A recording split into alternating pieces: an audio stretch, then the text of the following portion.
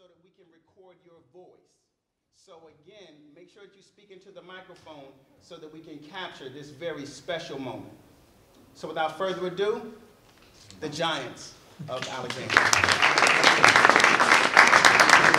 Good morning. My name is Charles Hall. I am currently the pastor of St. John Baptist Church. It's an old church in Alexandria, about 92 years old. I'm not that old. I'm Yes, also close to it. Okay. I'm also an ex-business owner and a graduate from George Washington High School and in Alexandria. And I've been fortunate enough to have grown up with these two giants to my right. So I consider myself very humble to be standing in the midst of these gentlemen and that they've kind of pulled me along on their coattail. Now, Bill, it's up to you.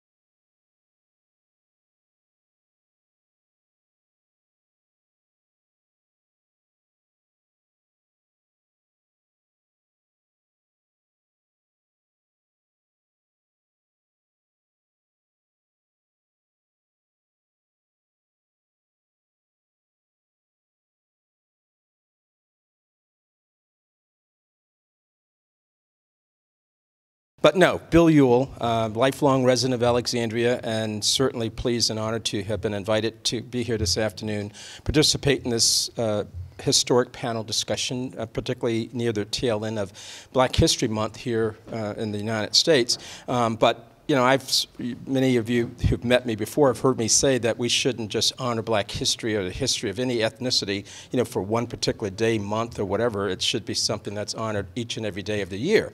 And I'm very impressed to see the diversity in this room, because that's what makes T.C. Williams such an outstanding public high school, is the fact that we do have people from all over the globe, and you represent the international characteristics of the world, but not only the world, but you know, the diversity that we respect and appreciate here in the city of Alexandria.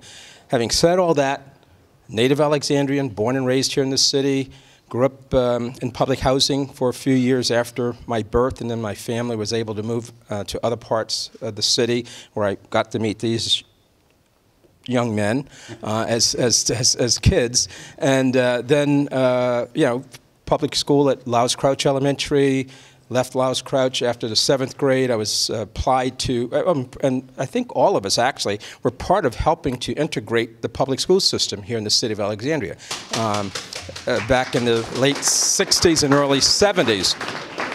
I know I myself had an opportunity to go to the all-black high school, but I chose to help integrate the system by applying, and you actually had to apply based on your academic performance in elementary school and everything to go to the 8th grade center school, which was at what's called Jefferson Middle School, which is now where the Jefferson Elementary School is located. And then from there, I went to my freshman year to George Washington. And then the school system was expanding, leaps and bounds. You know, enrollment was growing and everything else. At that time, we had 3 existing high schools: Parker Gray, Parker Gray, George Washington, Francis C. Hammond. Parker Gray being the all-black high school. And so the school board decided that we need a 4th high school. And so they built a new school on this site. And that opened in 1965, and I was one of the students that were pulled from existing high schools to help open T.C. Williams, and the rest is history. And so from my high school years here at T.C. Williams, when I graduated, '68, off to college, get a degree in accounting and business administration, come back to Alexandria, and then I decided after working for 2 years for a local business that I was not happy with the direction of the public school system. Remember, I said, we built the 4th high school because of the increased enrollment. Well, guess what? While I was away at college, the school system started going in the other direction. White flight, parents taking their kids out of school. They were afraid of integration and everything else. And so by the time at age 24, I came to realize that our school system was almost falling apart. And so I decided, I raised my hand to city council and say, hey, I want to serve on the school board. So they appointed me to the school board at age 24, the youngest ever, and I served for 10 long years. And then I started a business in 1987, a construction business doing well. And in 1994, folks approached me and said, hey, we want you on city council. I said, no, I'm enjoying making money and playing basketball after work. And so then I was convinced that I needed to step forward and run for elected office, which I did. In '94, served one election, served 3 years rather, then re-elected in '97, became the vice mayor, and re-elected in 2000. And then 2003, it was an open seat for mayor, and I ran against, I'm a Democrat, a Republican and independent, and in 2003, the city of Alexandria was 254 years old. And so I made history by winning that election, becoming the first person of color to serve the city as its mayor. I was fortunate to be re-elected uncontested, meaning no opponents, in 2006, 2009, 2012, and then when I ran in 2015, there was some conspiracy at play. Folks, even though I was doing an outstanding job, some folks said, hey, you know, maybe it's time to get Bill out of office, and so we can talk about that later. But very proud of all of my accomplishments, not only mine, but of these gentlemen, plus many others who matriculated through our public school system to become stellar, outstanding leaders, not only in the community here in Alexandria, but actually all across this country. Thank you. Oh, by the way, he was identified as the preacher, so he's the guy that can help you with your repentance. I'm a politician, businessman, so I can help you with a lot of things. This guy, a lawyer, judge, guess what? He'll put you away. He can put you away. Good morning or afternoon. My name is Nolan Dawkins. You probably, many of you may not know me, and I hope that most of you do not know me, except for maybe in the sense that I am a person who lives in the community. I live in the house I grew up in. That's right. You know, what's unique and what Mayor, and I always refer to Mayor Ewell as Mayor Ewell because he's going to always be my mayor, is that the unique part of what you just heard from these two is that the three of us grew up less than 100 yards from one another. Mr. Charles Hall lived almost directly in front of me. Mayor Ewell, right around the corner. And that's probably something that probably doesn't have any significance to any of you. But we grew up at a time when opportunities for many of us was not very great. It was not great in terms of what we could aspire to be. But I can assure you that as you hear these two talk, and perhaps me in some regards,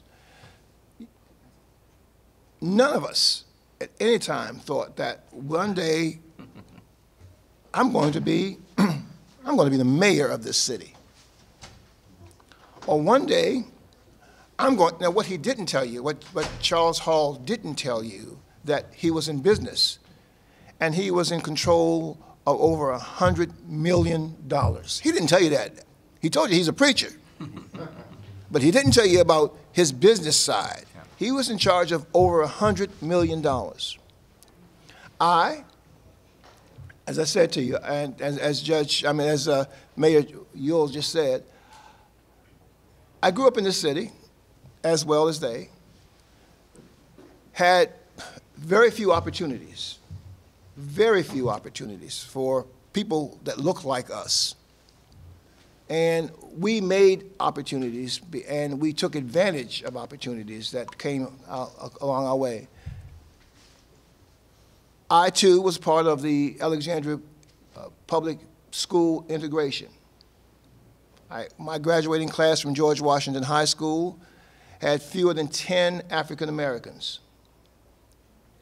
There were probably fewer than 10 students who spoke Spanish in the entire school. That's right. There were probably no students from Africa.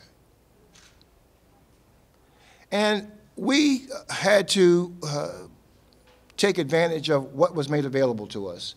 I left a segregated public school system, Parker Gray, which was the only public high school for African Americans. Back then, we were Negroes. Okay. But the school had very few resources. I went to George Washington High School. As I said to you, there were fewer than 10 of us who were of color. And I saw that the students who had opportunities at that school was much greater than we had at Parker Gray. I went to my counselor at George Washington. Remember, there were fewer than 10, and told him that I wanted to go to college. And I asked him, could he send my transcript to a school? And I can almost remember to this day, he said to me, I didn't know you wanted to go to college, because there was no expectation that we had any idea that we could do anything more than what we would ultimately do. Now, I went on to college, went to school in Ohio. Oh, by the way, I played basketball. As most young men who in my day, I thought I was pretty good. I was terrible. You know, the idea that all people of color can play football or basketball and do it. No, I was okay. I was okay. And I thought maybe that someday I would be able to go do more with my athletic skills. I couldn't. At some point, you had one of those days too, huh? Okay. At some point, I decided that I'm going to go to school. my counselor at the time, and I'm not going to call his name, but I remember it to this day. He said to me he had no idea that I had any desire to do anything more than go out and get a job and work for someone like him. And I didn't do that. I went to school. I thought that maybe I could become a medical doctor. Now, remember, I wanted to be an athlete. Oh, another thing, my older brother was a very accomplished musician. I was a fairly accomplished musician. I thought that I could be a musician. That didn't work. I didn't do that well because I had a friend who came along and could outplay me in less than 2 months. He was just here in the city about a week ago, Edward Hernandez. Edward picked up my saxophone, and he was able to outplay me in approximately 2 months. So I decided maybe music is not going to be my ultimate goal in life. So I decided that I know what I'm going to do. I did fairly well in biology. I'm going to be a biology major and ultimately become a medical doctor. Well, here's the problem. If you're going to be a medical doctor, you have to take organic chemistry. I didn't have a clue. So now I've got to decide to do something else. Now I've decided I'm going to become a history major. History. History is us. And went into ROTC in college, served in the military, served in Vietnam. And I was one of the fortunate ones. I came home. And when I came home approximately December 12, 1971. You all weren't thought of then. Okay. 1971, I came home and decided that I needed to apply for a job. I applied for a job, and I got several offers, one of which was with a company called Owens, Illinois, in Toledo, Ohio. They were going to take me out to Toledo and give me a job in marketing, and I was going to, forge my career doing marketing. They offered me the job. Now, I want you all to think about this. They offered me the job, going to Toledo. I thought about it, and I said to myself, do I want to live in Toledo, Ohio for the rest of my life? And I said no. I decided I'm going to go to law school.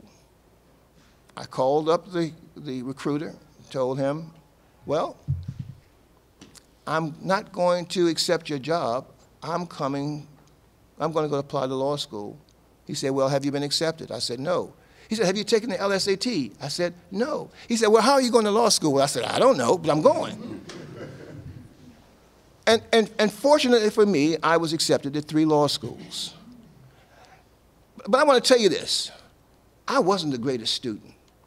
I came along at the right time. And I'm not going to in any way suggest to you that I walked out of George Washington High School as an A student, or the school that my Central State, Ohio, that I went to as an A student. I was not. But I came along at the right time. And that's what's really important for all of you. Take advantage of opportunities. And the opportunities that afforded me at that time was one that when I went to Seton Hall University in Newark, New Jersey, I went to Seton Hall. Again, when I looked around my class, there were fewer than 10 African Americans in my class, again. So I kind of went full circle.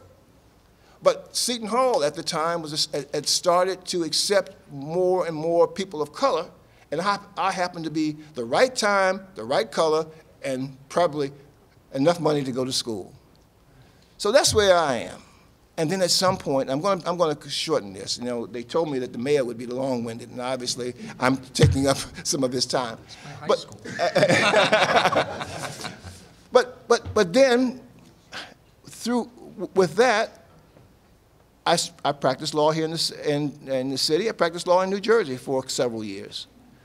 Came to New Jersey, came to Alexandria, worked as assistant city attorney, got some fairly decent opportunities at that time. Worked for the Attorney General doing the condemnation work. I worked for the city doing their ad valorem tax litigation.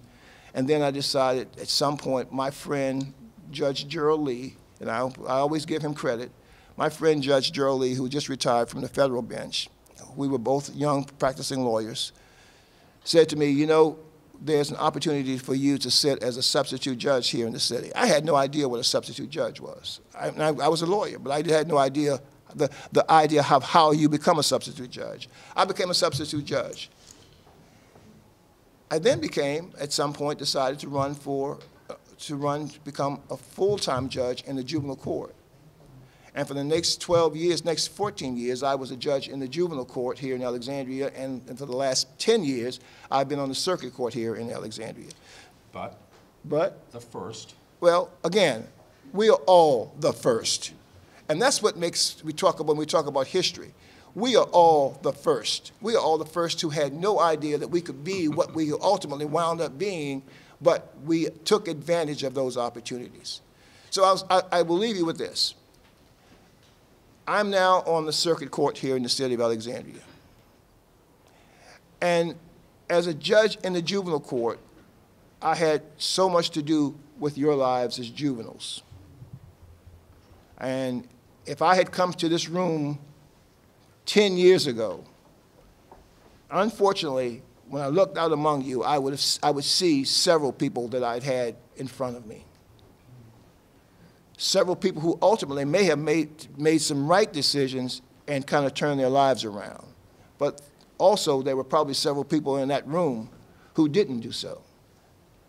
My role now as a circuit court judge, I deal with people and money. I'm now working on a multi-million-dollar medical malpractice case.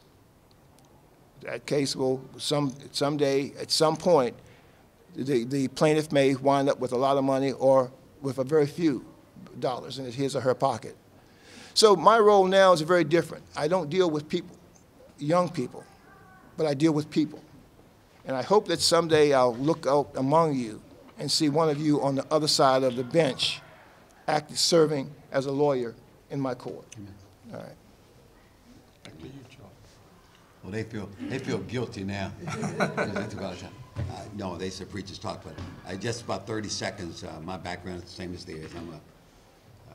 When I came out the side of my house, I'd run into Bill's house. But just for a show, like. And you know what? We need to add to it. We were all poor. But we didn't know it. We didn't know it, but we were poor. You know. Okay. Yeah, I'm Lyles Crouch, Parker Gray, and George Washington. Fortunate enough to. Unlike Judge Dawkins when he said he was not a good athlete, I'm gonna go on the other side and say I was a very good athlete. He thought he was. I was all-state football, all-state track, all-state wrestling. I did it all, but I was never qualified to go to college. So when I graduated, people who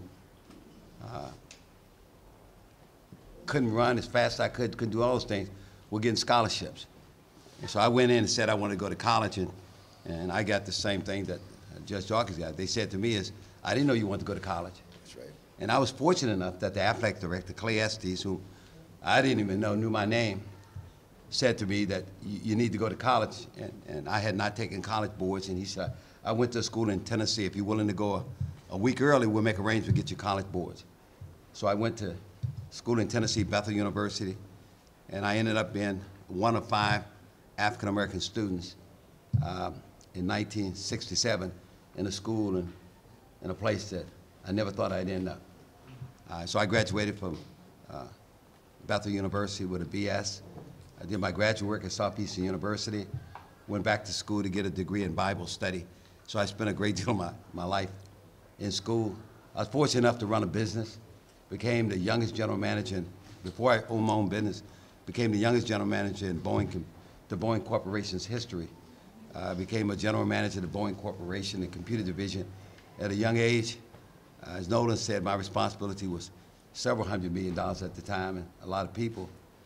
And then I started my own business, which I ran. We were fortunate enough not to be in the $100 million category, but we were a multi-million-dollar company. Ran that business until 2013, when I received 2011, I received a different call in my life. I'd been a minister for a long time, but I received a call to become a pastor, to walk away from my business and to go pastor a church in a community which I grew up, which is something totally was not part of my plan. And so I was fortunate enough to have 2 sons, and I left them the business, and I started doing God's work. And here I am. I know you want to ask us questions, but let me preface something again about each and every one of us, the 3 of us up here, is the fact that there's a common denominator in terms of why and where we are today. Who knows what that denominator is? What's the common denominator for our success? Why are you in school? Education. Huh? Education, to get an education. That's exactly the message that, you know, when I was thinking about what I was going to say, and I said this everywhere I go, even to adults, the fact remains is that we would not be where we are if it weren't for the fact that we got an education. When I say got an education, it was tough, it was hard, we were poor, but we persevered. And not only did we graduate from high school, and the challenge graduating from high school was like, we all wanted to go to college, and it was like, none of us had money, the parents didn't have money, and even me here at T.C. Williams, while I was bright, smart, probably in the top, finish a class of 380, I think I was number 34 academically, but yet I wanted to go to college. I was great at math. I wanted to go and major in math, be a mathematician or an accountant. And so I was talking to my guidance counselor, and she said, well, then apply to certain schools. Well, guess what? I didn't even have, or my mother, the $5, $10, $15 application fee to apply.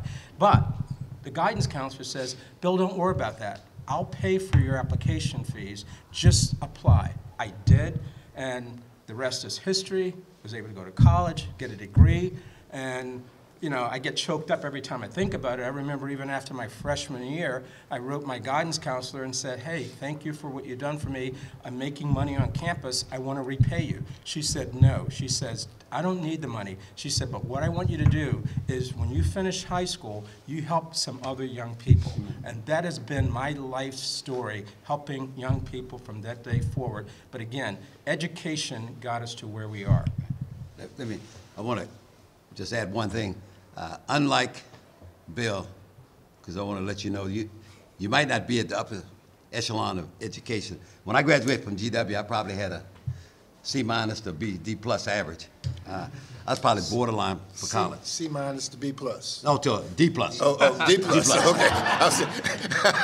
I was between the C and the D. Okay, Thank you, Judge. All right, okay. Now you know why I was in that category. That was a real range. Now you know why I'm in that category. I was probably borderline getting in college. It wasn't because I was not capable. It was because I wanted to be the best athlete I could be, and I wanted to try to do what was required to pass. But when I was fortunate enough to get in college, I found out that they challenged me.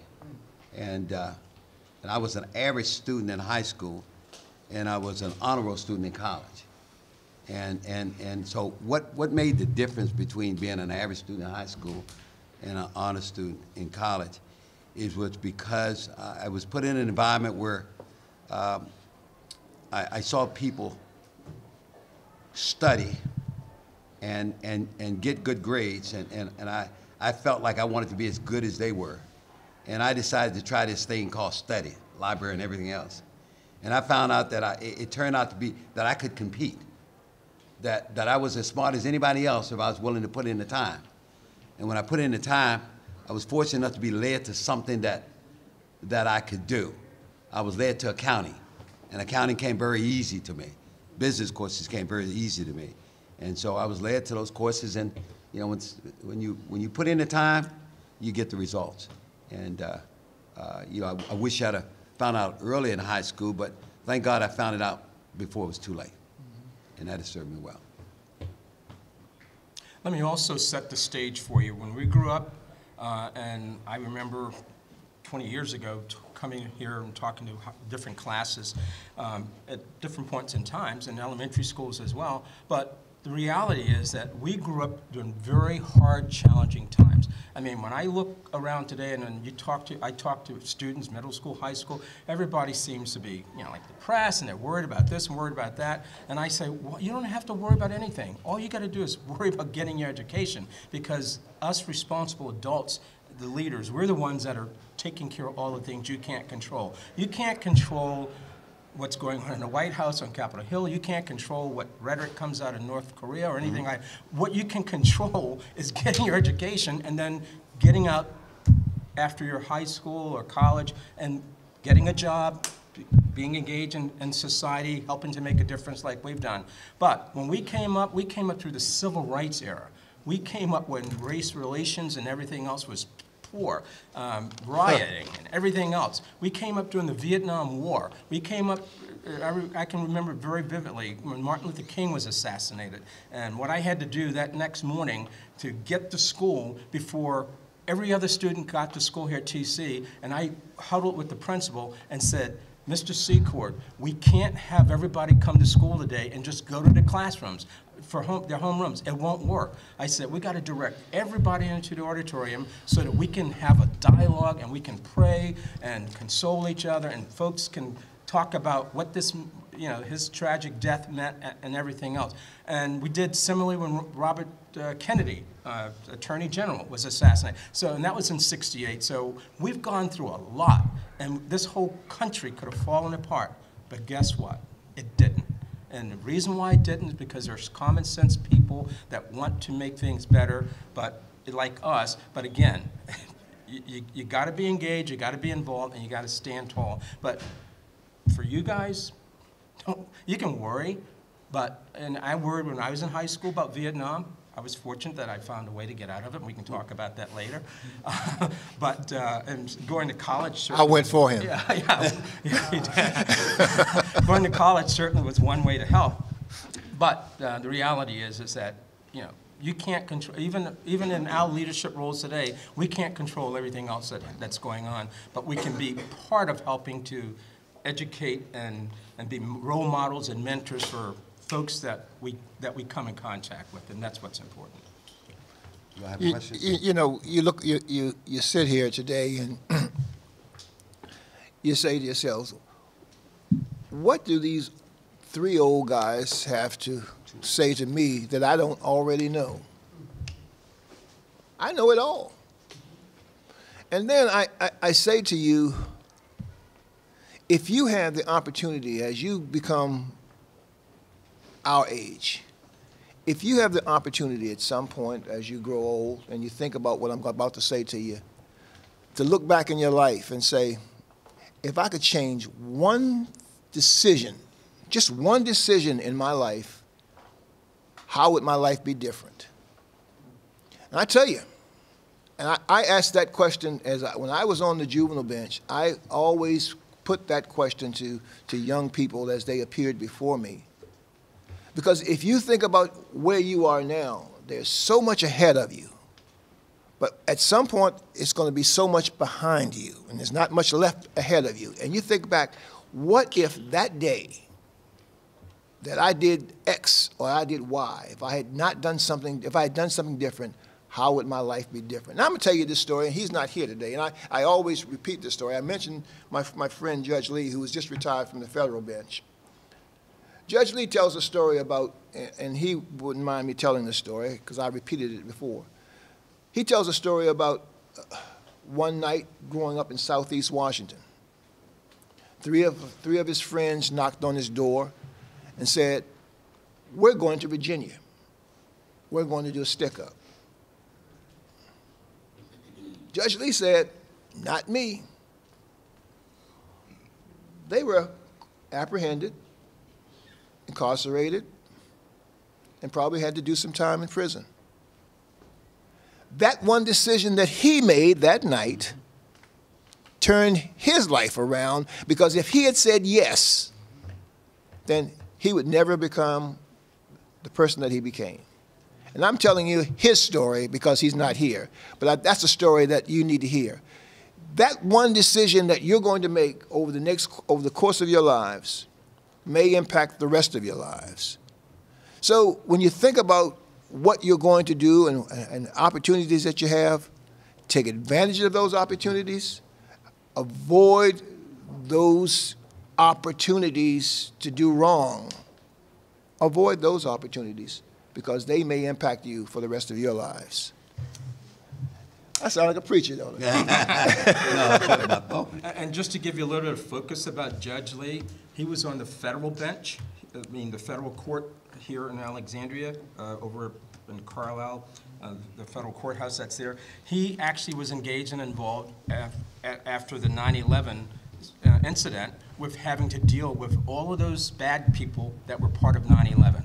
He had to rule and judge on their incarceration, their penalties, and everything else, and has done others since then. So that's the level of how famous or infamous or whatever Judge Lee is and was.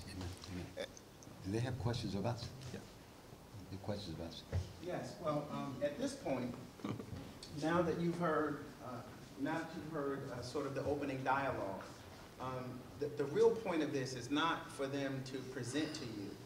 We brought in these giants so that you have an opportunity to have this dialogue with them, because often you don't get a chance to ask wisdom questions. Very often, wisdom comes to you from hard knocks and mistakes that you've made in your own life. But certainly, anyone can learn from their own mistakes. But it takes wise people to learn from the mistakes of others. So you have three giants who have overcome serious obstacles to really transcend where they're from and what happened to them. And the situation of this great nation being racist. Because racism is, in essence, when a nation's institutions and laws discriminate and repress specific groups of people based on race. So we're not just talking about individual acts of feelings. We're talking about they faced systems that were attempting to oppress, and yet they were able to overcome. So having said that, this is now your seminar to be able to ask the wisdom questions and to get the answer. So if you have a question, just go ahead and proceed to the mic.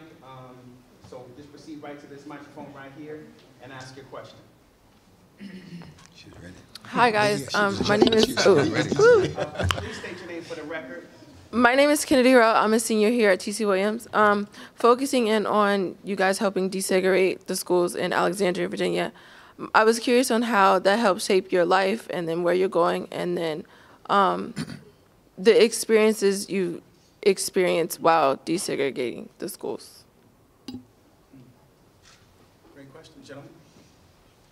They always want me to go first so I can get short. Reverend? We had it on multiple levels. These gentlemen started at the high school level before myself. I was a junior before I went to George Washington. It was a devastating experience for me because I'd been in a dominant African-American and Negro setting before that. So getting used to the environment was traumatic, but it was, when I look back on it, it was necessary, it was essential, and was a springboard because it started to force us to survive in an environment that would be more reflective of life. And when I went to college, I went to a college deep in the South. The first day I arrived, that weekend we tried to go to a movie and found out that the movie was segregated, that African Americans had to sit upstairs and sit downstairs. And went to a college that found out that we only had 5 African Americans in the whole college. But it taught me, it turned into a competitive, it taught me that if I can survive in this environment, I can survive anywhere. And it also taught me that people are people regardless of the color. Some of my lifelong friendships come out of that environment, and it causes each one of us to look at the person based upon the, as Martin Luther King said, the content of the character, not the color of the skin. And so I believe it prepared me for the business environment. When I graduated, I went to Texaco. I was the first black, African-American, or Negro sales representative in Texaco. When I went to Boeing, I went to General Electric first. I was the first in the computer training program. And then Boeing hired me away as the first African-American in the Northern Virginia office. And I later became the youngest African-American general manager. So being pushed in that environment prepared me not to be frightened of an environment that didn't necessarily look like me. So when I got in that environment, I was not intimidated because I had learned through the matriculation of school that I could compete with anybody on any level if I was willing to play the game. If I was willing to come out of the streets, I was willing to get off the basketball court and go to the library and crack open my books, I could compete with anybody. And that was a revelation to me. And that took me into the business world. I found in the business world that if I was willing to understand what the assignment was and to pay the price to learn, that I could not only compete, but I could excel in the business environment. And so what I learned by going to GW and then going to Bethel University and other schools was that I could compete. And it made no difference if I walked into a classroom. It never fazed me if I was the only one that had a dark complexion. It never fazed me at all, because I realized that regardless of what I look like, I can compete with anybody in here. And I'll tell you, when I graduated from Bethel, there were only 2 blacks in my graduation class, and that was my brother and I. My brother graduated from high school 2 years ahead of me, and I talked him into coming down to Bethel, and we graduated together. And I remember my parents driving down. So I graduated in a school, a university with 2 blacks, and those 2 blacks were brothers. So you want to talk about learning how to compete. So I really don't care what the playground looks like. You can compete.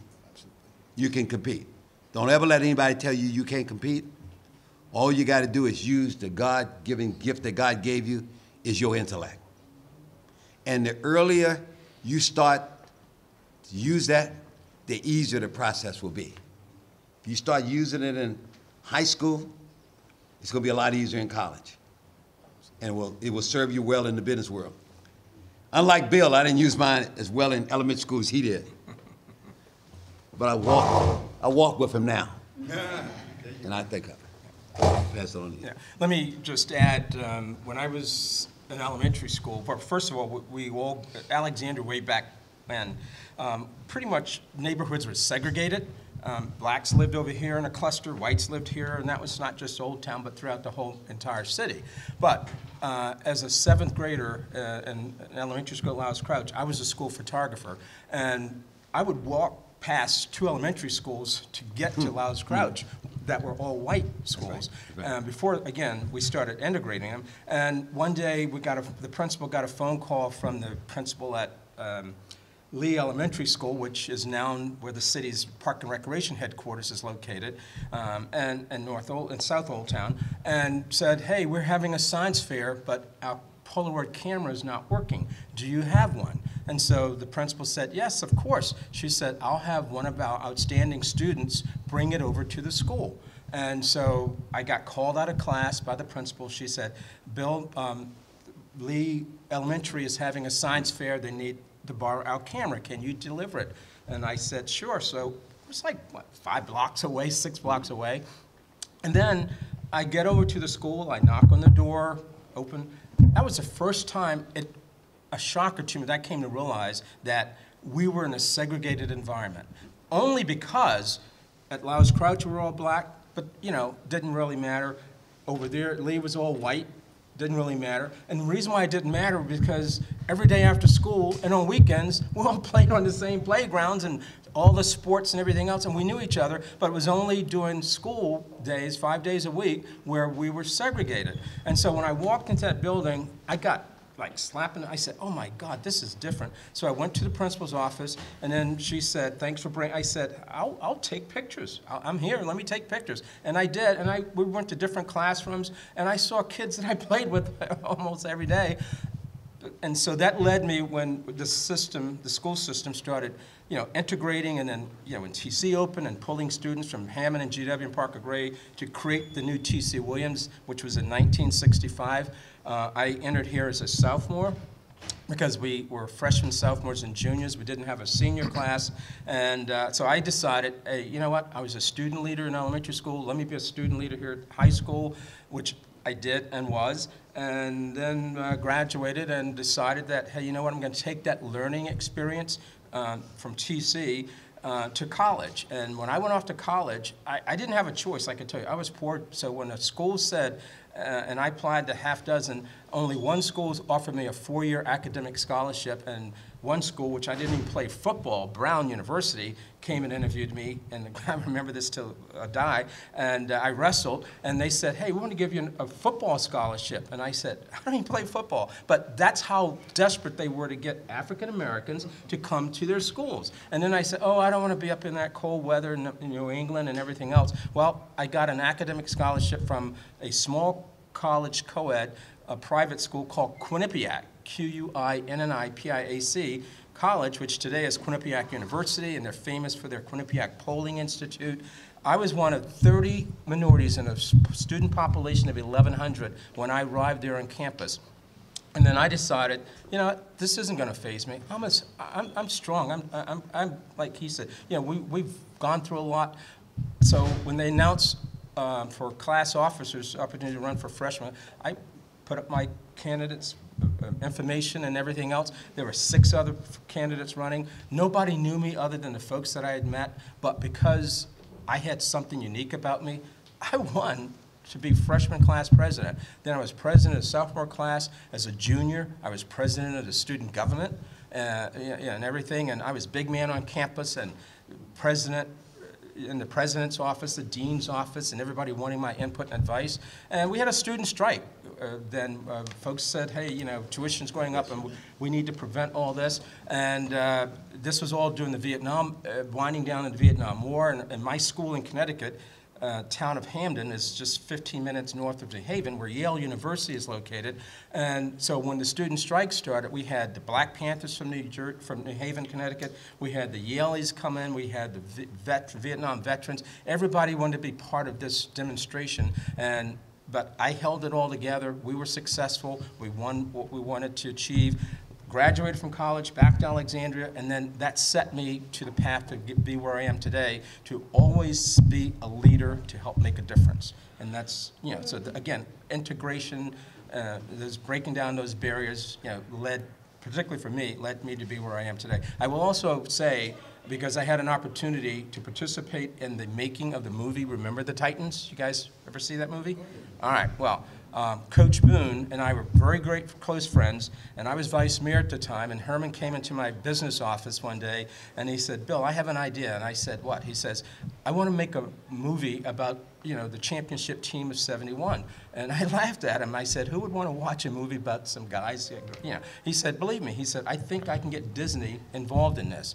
Well, long story short, he had made contact with the Disney folks, and then he was coming to my office often to give me a status update and so forth. And then one day he came in the office and he said, hey, I need to get you on the phone with Jerry Bruckmeyer, the producer. And I said, why, Coach, what's wrong? He says, let me dial him up. And so he started talking to him on the phone, and they were arguing over where the movie was going to get filmed. Of course, we all wanted it filmed here in Alexandria. Disney had a different idea, and so Coach Boone got mad, and he said, you can take this phone, and I grabbed it from his hands, and I said, he didn't mean that. And so we salvaged the movie, and the rest is history. But I say all that simply because if you've watched a movie, and again, it wasn't filmed in Alexandria, it was filmed in a small town outside of Georgia because they said, oh, the airplane noise from National Airport would interfere. Well, they make movies in Washington every day. So, but they had their reason for it, and then, got to go out to the rollout of the movie at in California at the Rose Bowl, 100,000 people in the stadium watching the movie and crying, their eyes out, and at the end of the next morning, we were all at breakfast, and I was trying to get some compensation for the former players, the real players on the team. Disney had flown all of the players, the cheerleaders and their families and everybody out to watch the new movie. And so I'm sitting at the table negotiating with the Disney folks, and I said, these guys deserve like at least $10,000 each, and they said, oh, we don't have that kind of money. And they said, it's a tight, but $25 million to produce the movie. We got $5 million to market it, promote it. And I said, so that's $30 million. I said, I guarantee you that movie will make 2 or 3 times that amount of money. Well, again, this was when the movie first came out, what, 2001, 2002, somewhere around there. And so, no, it's actually 2000. And so then I said to him, so on a napkin I calculated, and so the guys ended up getting $5,000 a piece. Disney said, we'll give them lifetime passes for them and their families. Well, how many times can you go to Disney in your lifetime? So we got compensation for them, but guess what? That movie today, and I've traveled the world, when I'm in Istanbul, Turkey, I'm in Paris, France, I'm in Saudi Arabia, well, Saudi Arabia because they don't have movie theaters yet, but Germany, anywhere else I've traveled, Taiwan, and that movie is playing still around the globe. Not only that, when people see me with the T.C. Williams jacket, they say, remember the Titans. They say, Alexandria, Virginia. So it's put Alexandria and T.C. on the international map. But year to date, and this is probably numbers that are 6 months old because I remember looking it up. Coach Boone had no idea how much money the movie had grossed. The movie has made over $1 billion for Disney by just still in the theaters and then every time it replays on television. So that makes TC part of another history. I'm going to be a little different than these. You ask a question, I'll give you a very simple answer. Okay, because I don't, they talk about a lot of things, but I'm going to tell you just one thing. You have opportunities now that we couldn't envision. Opportunities now that weren't available to us. Opportunities now that if you don't take advantage of it, shame on you. So after hearing all of that, the success that you've heard this morning, understand that the success that you have, you're in control of that. And if you don't take advantage of what you are in control of, shame on you, because you are losing what has been given to you that we didn't have. So your answer to your question is, how did our experience make a difference in our lives? We took advantage of opportunities, period. All right. Well, who's next? Again, if you have a question, just make your way to the microphone.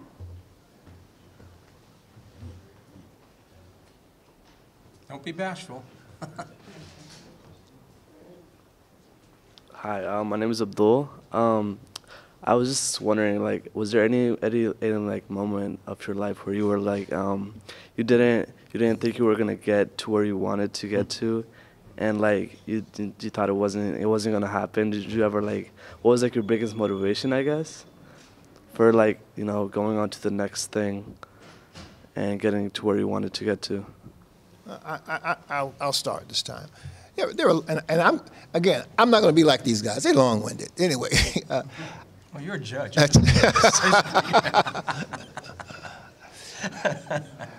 I think every point in my life there was a hurdle that suggested that I couldn't overcome. And again, having made the opportunity, having taken advantage of the opportunity, I'll give you an example. I'm a member of the New Jersey Bar. Had to take this bar exam. I decided to come to Virginia. I applied for a job in Virginia, and the employer said, well, you can't get that job because you're not a member of the Virginia Bar. Sorry, I'm having trouble with connection. Please try again in a moment. See, in the 21st century, we also have phones that turn opportunities. But I came to Virginia, took the Virginia bar exam. And the difference is, let me tell you something about a hurdle. The hurdle is, I didn't study for the Virginia. You're talking about education? I didn't study for the Virginia bar exam. I came to Virginia cold. And when I sat down next to a young man, he was from one of the local law schools, and he said to me, where are you from? I said, I'm from Virginia. I'm from New Jersey. He said, well, what bar exam did you take? What bar review course did you take? I said, I took none. He said, well, how do you know Virginia procedure? I said, I know none. I'm reverting back to when I turned down the job at Orange, Illinois. I'm doing some stupid things. I'm going to take the Virginia bar, and I haven't taken a bar review course. He says, well, how are you going to pass that exam? I said, beats me. So, sit down, took the exam. About 8 weeks later, my mother called me and says, you have a letter from the Virginia Bar office. I said, well, tell me, is it a fat letter or is it a thin letter? She said, it's a fat letter. She said, well, I said, well, you don't need to open it. I passed. So I didn't think I could do it, but I did it. So to make a long story short, don't ever shortchange yourself. If that's the end to that story, never shortchange yourself, but make sure that you take advantage of any opportunity that you have. All right. Let me just add, and we've all had obstacles, and I'm not going to really talk about the obstacles. I'm going to talk about what inspired me to want to go to college and everything else, and primarily and achieve that goal and come back and do something. Primarily, it was because I wanted to get my family out of public housing. I wanted them to have a better life than my mother, my sister, and brother. And so I figured getting a college education was going to help open those doors of opportunities. It did. When I finished college, came back home, it took me 2 years before I was able to buy my first house. But guess what? I didn't even have enough money to put the down payment on the house, but and I'll talk about networking in a few moments, but my boss, who I'd worked for, and after 2 years, I said, hey, I want to buy this house, can I take out a loan? And he said, sure, Bill, and he provided me with the loan. I said, I'm sure I'll have an opportunity to pay you back. So that helped me buy our first house, get us out of public housing, and the rest is history, and I bought other houses since then and everything else. But, and then I stayed with my company, my employer, for 16 years. I never had another employer in my entire work career other than my very first job, because when I left him, I started my own construction business, which I learned from him, and with my accounting degree and everything, that helped me to sail for the next 30 years, running my own business, and then obviously going into politics. So. Do we have any obstacles? She said, ever feel like, what was the question? Ever feel like giving up or having obstacles? Seemed like every day. Open faith. When I left Alexandria to go to an environment I didn't know in Tennessee, for the first year, I felt like giving up, but I didn't give up because I was the first one in my family to go away to college. And what kept me there was not wanting to disappoint my mother and my father. And I had teachers that, I had some teachers that had poured in me. Mr. Carlton Fun, Ms. Valois Henderson, Mr. Alfred Carter, they poured in me, and I'd stay in contact with them, and I felt like giving up, but I didn't want to disappoint them. And that kind of helped me get through that freshman year. And after the freshman year, I didn't want to disappoint myself. I felt that I didn't just need to lean on them. I kind of learned I want to do it for me now, because I can compete. I don't want to let myself down. So that was the stimulus that kept me there. But I can tell you, my freshman year was very difficult. Had I not had that base back home, people who wanted to see me succeed, it was very tough, because I was learning how to deal in that environment. The race system was, this environment was mild to where I went to school. So it was a tough environment. I was in Memphis when Dr. Martin Luther King got killed, so it was a tough environment then. But if you have the support system till you can get strong enough yourself and want to do it for yourself.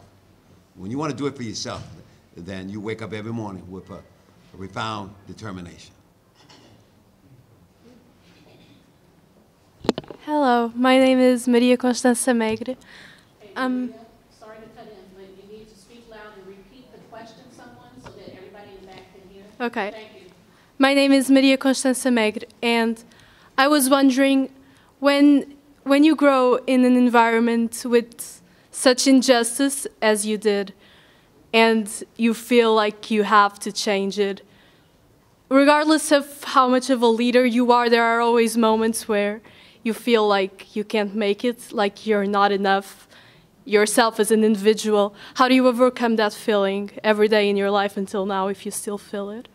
Thank you. That's a very good question, and that will let me get to, I said I'll come back and talk about networking. You know what networking is about? Networking is, and you know, years ago when we all started, everybody had business cards. And if you didn't have a business card, then you were left out of being able to communicate with someone. Because again, we didn't have the technology we have today with the iPhones, and you can get numbers real quick and text and email. So you exchange business cards. There was one time in my desk, I had like maybe 3,000 cards stacked up, because that was the number of people I met in my first 15, 16 years out of college. But when I say networking, it's really, and I'm sure all of us, each of us can attest to the fact that in addition to family helping us, but the mere fact of people that we met along the way. You met at a restaurant, you met maybe at a bar, you shake hands with people at a meeting or event at church. These are all the folks that you come back and call on. But you know, and they'll be there for you, they'll help support you and everything else. But if you don't network, you can't be successful at anything. And as I look around this room, I'm sure that 2 or 3 of you can say, oh yeah, I know Mark over here and Cindy over there. But the reality of it all is, you guys should know each and every one of you, because you're here at this wonderful school, and through just getting to know each other, be with each other, talk to each other, you should be one big, huge family. I'm planning our 50th reunion, class reunion, coming up in November of this year for homecoming. And when I called a group of my former students at college, high school classmates together, you know, I thought it would be tough to get 2 or 3 to show up. The very first meeting, we had 10. We had a meeting last Sunday. We had like 25, and now on Facebook, we're getting, I mean, the reaction to everybody wanting to come back together for our 50th class reunion is astounding. We know that we're a class of 380. We know that 100 have died off, or we just can't contact them. And we said, oh, well, let's plan on maybe 75 to 100 folks coming to town. Right now, we're going to probably have almost 200 people coming back for our 50th high school reunion. You know why? And we all talked about this last Sunday, because when we came to TC, you know, 1,000 students at the time, we all got to know all 1,000 of us. That's the difference, and that's networking. And if you're going to be successful in anything in life, learn to network. And your reality is a little different than ours. Your reality is that as you look to your left or look to your right, there's probably someone who didn't have the same life experience or where they came from as you. But ultimately, at someday, that same person may be Charles Hall, may be Mayor Ewell. Keep in touch with these people. Understand, your reality is incredible in that when I went to high school, there was one person other than the 10 African Americans in high school from another country. A young lady by the name of Chandra Madan, and she was from India. Now that's an interesting story too in and of itself. Although during the time of segregation, I have no idea where people of the nationalities of the ethnicity that you have come from, where they would have gone to school, because there was only a black school or a white school. And I guess at some point, as the immigration started, we started to see more kids in school. But I say to you, and I'm probably rambling just a little bit, but I say that it's important that you know who you associate with, and ultimately keep in touch, because there may be a time when you're going to be able to reach back and say to that person, oh, by the way, I see that you are now in charge of $100 million, $200 million now. Is there something you can do for me, or is there something I can do for you? So just remember, don't ever lose sight of where you came from or where you're going. The young lady's name, was it Maria? Yeah. Marie? Yeah, I want to make sure. I think I heard two parts to your question. And correct me if I'm wrong, I think that first part was how do we feel trying to change the environment we were in and whether or not we want to give up. And the second part was how do we feel today? Is that the question? Even the environment? How do you overcome the feeling that you can't change what's wrong? Yeah, it is. What an outstanding question. For me, overcoming that problem, because so many of us have a pull in our life to try to change the environment which we're a part of, whether that's high school, whatever it is. What we find out is the best way to change it is, first of all, you have to be a part of the system to change anything. You can't change from the outside. And so to be a part of something means we have to learn how to exist within the guidelines of the environment. So if you're going to change high school for the better, you have to learn how to exist within the confinements of high school. That means you have to learn how to exist within the rules and learn how to structurally, legally change, but you can't do that change unless you're on the inside. So there's some people who think that high school should be changed, but they want to change from the outside. You can't change from the outside. You have to become part of the system. To become part of the system, you have to come in and be accepted. And to be accepted, you have to learn to abide by the rules of the system.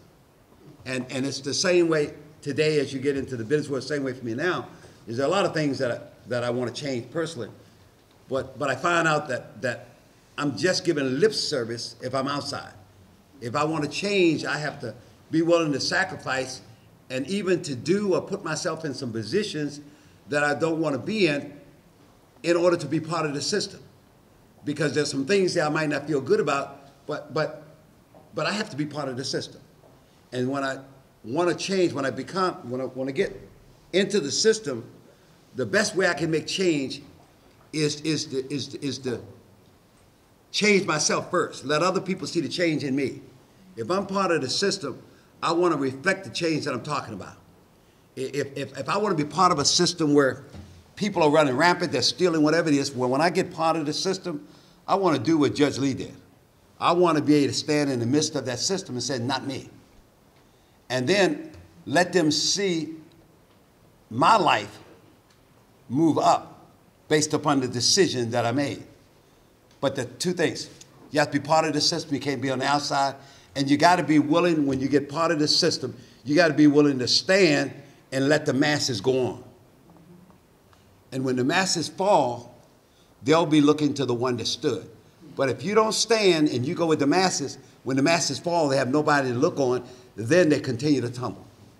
So when you're inside the system, do not be afraid once you get inside the system and learn how to play the rules. Don't be afraid to be different. Don't be afraid to be different.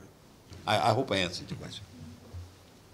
And let me give you an example of that. And I'm sure, I don't know how these gentlemen, where their support was, but when Barack Obama first announced his candidacy, and I had met him in 1994 when I went to 97, heard him speak at the Democratic National Convention in Boston, and we're sitting out in the convention hall, and this young man who I knew was a state legislature and a new U.S. senator got up to speak, and I said, oh my God, this guy someday is going to be the first African-American vice president of this country.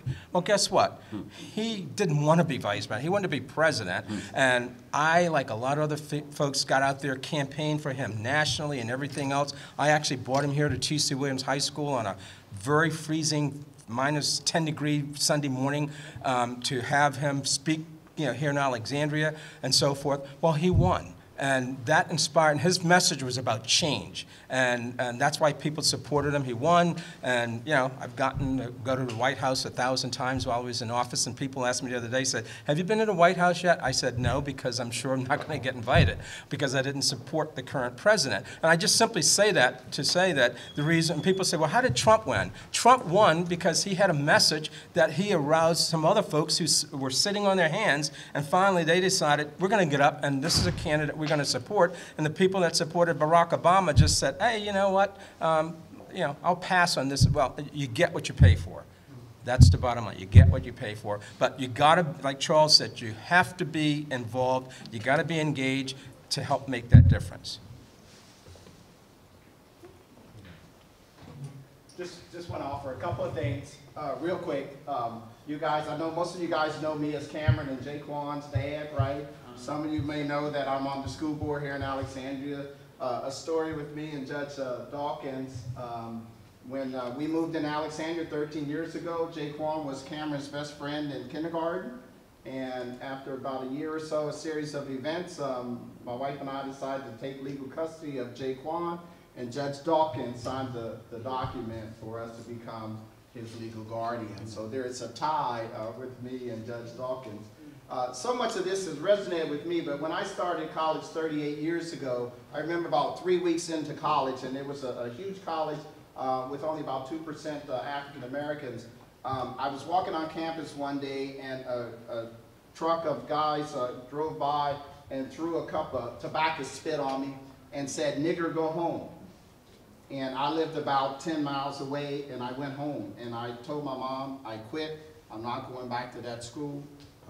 You know, they don't want me there. And my mother told me, she said, you know what? You're going to run into some things. But don't let what they did affect you from doing the things that you need to do. The positive things in your life. You need to get your degree. Those kids are there, forget them. They may get their degree or whatever. But you do what you need to do. And so I went back. I cried a lot. But every night when I had like a tough test or I wanted to quit, I actually thought about that night and what they did for me, because they gave me strength to keep moving on. You're going to have obstacles everywhere you go, but you need to say, what's best for me, and keep moving on. I just wanted to offer those two stories. And I want to thank Judge Dawkins, too. You're quite welcome.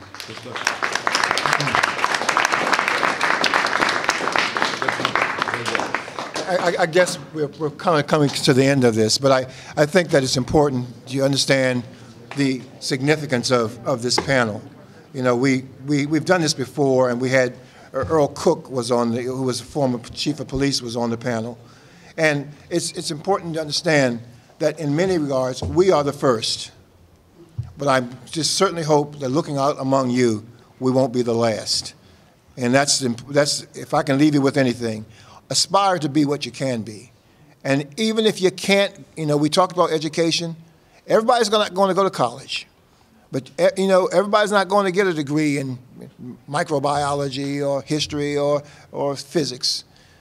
But you can do what you are skilled to do and do the best that you can. And be a good citizen.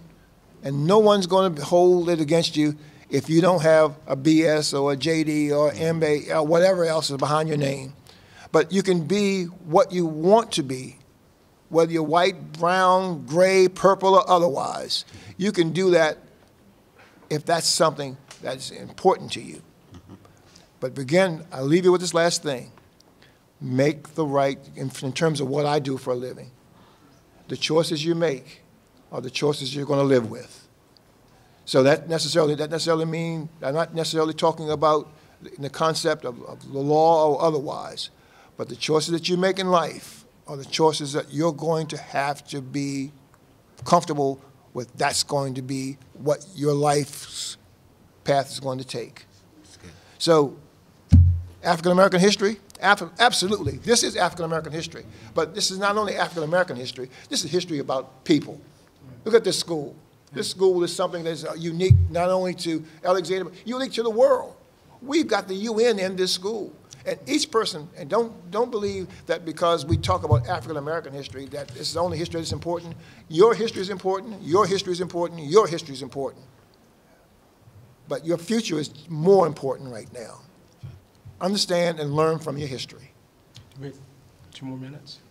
Yes, yes, sir. All right. Let me, yeah, somebody asked about obstacles earlier, and I couldn't think of one right away, and I went a different direction. But an obstacle that I had to overcome while I was, upon graduating here at T.C. Williams, I mentioned I was a good student, outstanding student. I was president of the band and everything. And everybody knew me and very active, and I spent a lot of time at the principal's office, not in trouble, but the principal wanted to learn from me about what was happening around the school and everything else.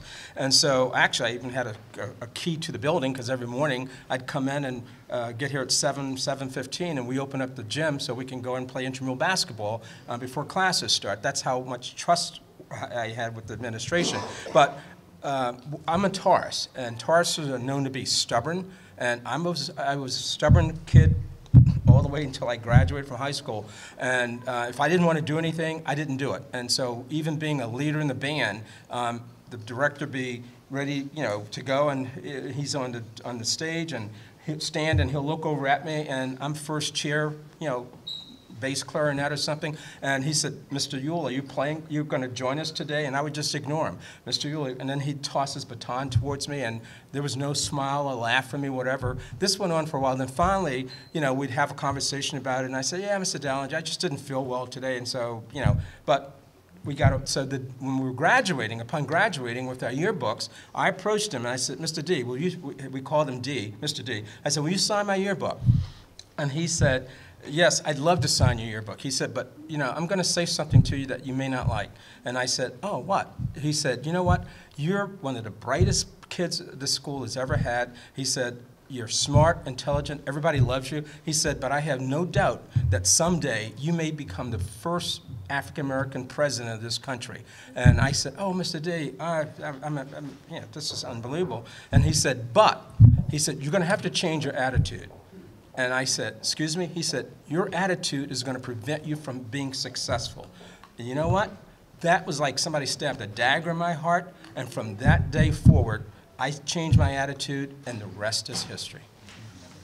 And the difference is, he was told he was the brightest. I was never told that. Okay, but obviously, I was able to succeed. So, you don't necessarily have to be the brightest. You can be average, but do the best that you can. Okay. All right. Well, first of all, I just want to thank you on behalf of T.C. Williams and the student body. Let's everyone give him a round of applause.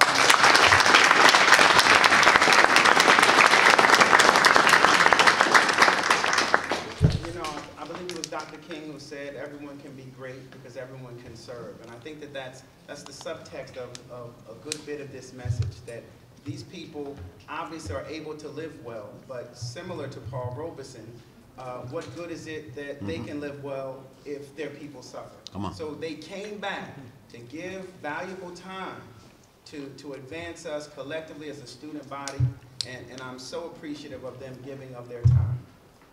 At this point, I'm going to bring Ms. Jones up, who's going to talk a little bit about the logistics as we prepare to dismiss. But again, I want to thank the teachers for, again, bringing the students out. Obviously, you had curriculum and other things you could have done, but you thought that this was important to come out and allow your students to hear from our greats. So thank you so much, teachers, who make all this possible as well. Ms. Jones.